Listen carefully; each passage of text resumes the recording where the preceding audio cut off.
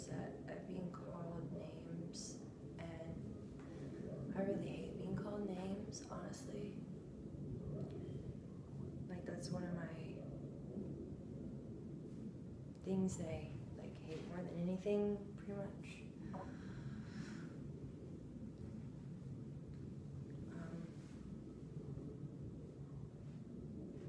Wow, my body image today is horrible. My body image today is insane. I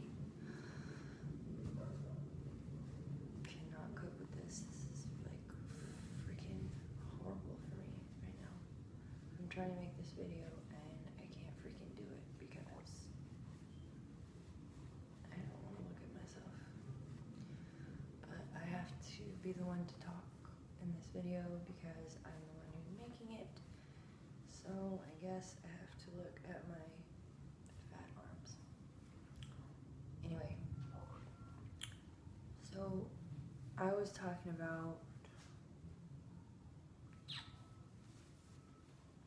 how much name calling hurts, and I don't know what it is about it, but it's pretty much the most painful thing besides like somebody talking crap about your character, like saying you're a bad person or you're this or you're that, or I don't know, being called a bitch is like, I don't know what's so offensive about that, but it's almost like you're like a ruined woman. You're like a man woman, you know? And I really hate that. Like, I don't know if I'm just sensitive or what, but like, is it okay culturally to just call each other names? Like, okay, dickhead, you know? Okay, thanks, asshole. Like, I try to embrace it, and I can do it. Like, in public, I can do it. It's not, I mean, people are people. Not everybody can. But I mean, when somebody looks you in the face, and they're looking at you,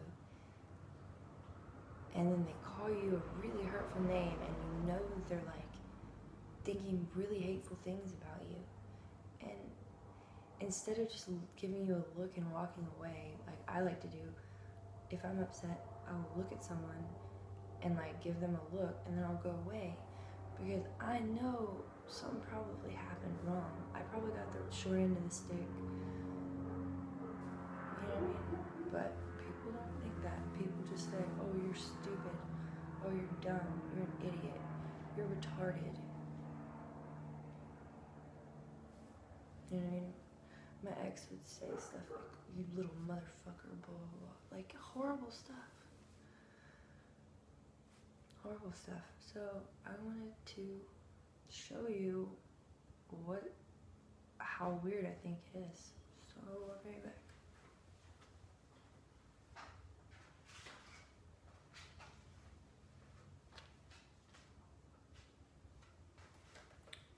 So, I have some of my favorite names here. Or, I should say least favorite names.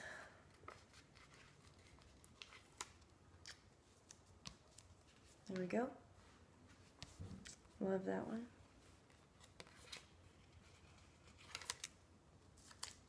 Here's another one I love. It's a great one. This is my personal favorite.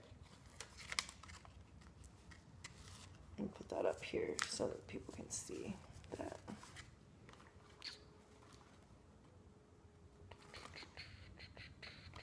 And then this one's great.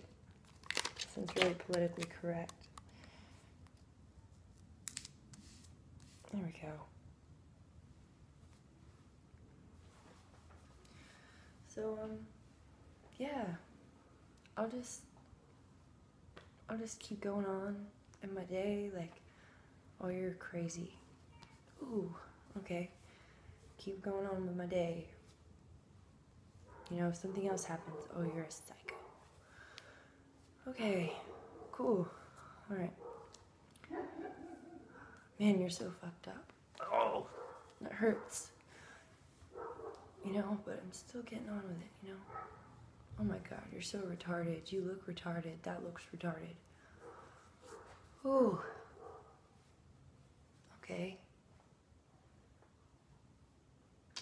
Oh, it's time to go to work. Hey, boss. How are you doing?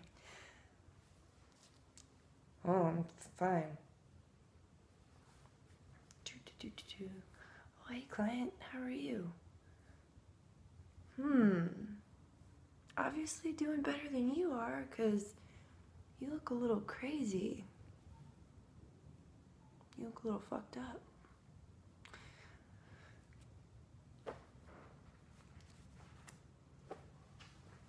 You wouldn't really expect somebody to go to work wearing a shirt that says these things, right?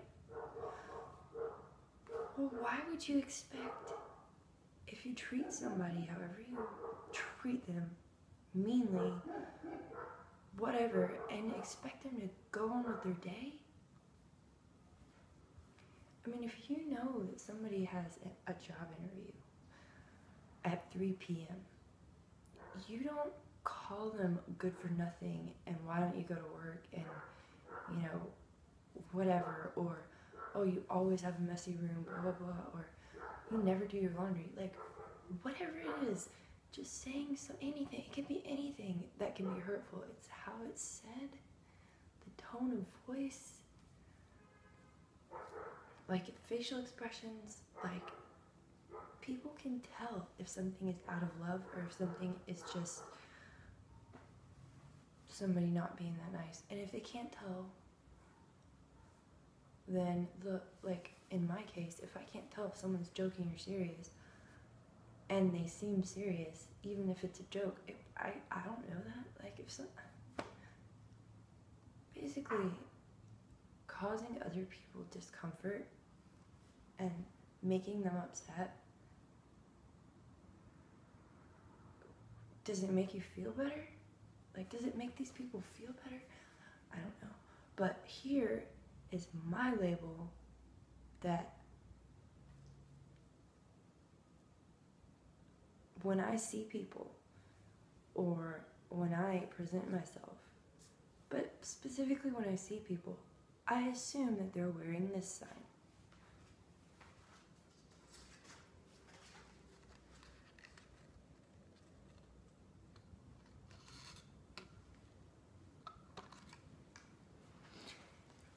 Hey, what's up? Oh, good. I'm having a great day. Oh, thanks. You like my hair? That's cool. Yes, I do. I treat everybody as if they have a fragile sign on them. The reason is not because they're fragile. The reason is because words are hurtful. Words are powerful. Words are so much more than we probably even know that they are. Words are so important that putting this little sign on something can make the difference, can make hundreds of dollars worth of a difference, thousands, maybe even millions of dollars worth of difference if somebody breaks something that's supposed to be fragile. How then are people so much more resilient than an easily manufactured glass vase or a cup or something else that can break, or a car that can be totaled? Like,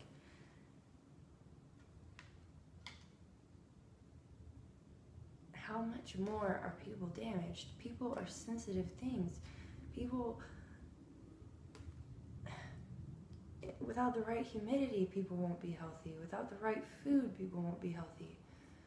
So how can we be healthy if we're not speaking the right words? If people aren't speaking the right words to us? If we're not speaking the right words to ourselves? So, next time somebody says, you're crazy, just tell yourself, no, I'm fragile. Next time someone says you're a psycho, just say so, no, I am just fragile. I keep dropping things. Someone says, you're retarded. That looks retarded. Your outfit's retarded. That movie's retarded. Whatever it is. Nope. Fragile. And my favorite one. Are you too fucked up to be around anybody? Are you too fucked up to be around people? You probably are. You're too fucked up for me to be with you. You're too fucked up for this job. You're too fucked up to live on your own. You're too fucked up to do this, to do that, whatever it is. No, I'm not too fucked up, but I am fragile. I found this on the side of the road when I was walking home.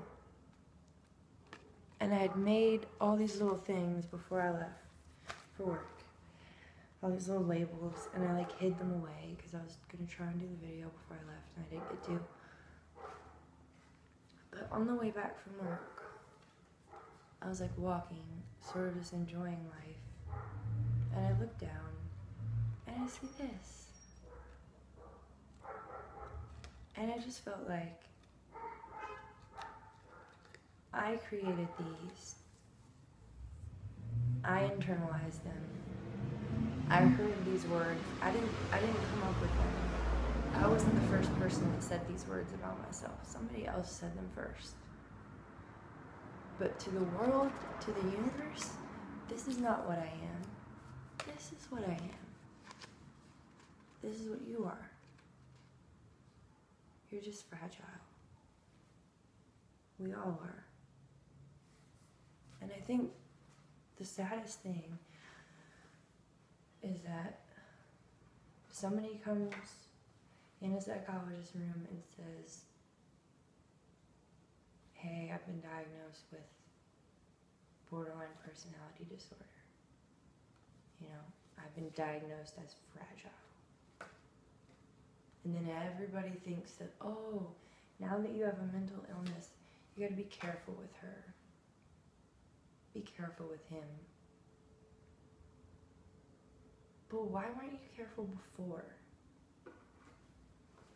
Why did it take someone coming to the point that they are so unable to function in the world that they have to go to a professional for help? Do you realize, like, what if your wife's cooking was so bad that you needed a professional cook?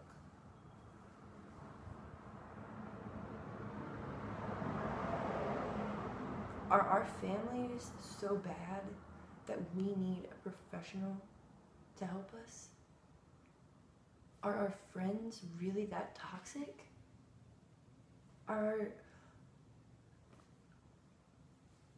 It just makes me like,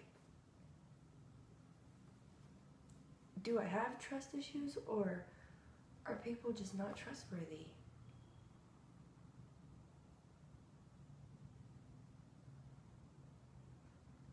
Do I have body image issues, or am I just not perfect? Like, am I pro-recovery because I'm posting these videos? Or am I pro-Anna because I'm showing myself in the middle of a struggle to try and reach out and be a better person? You know, why do we label people? Why do we do that? That's really annoying and it's really hurtful.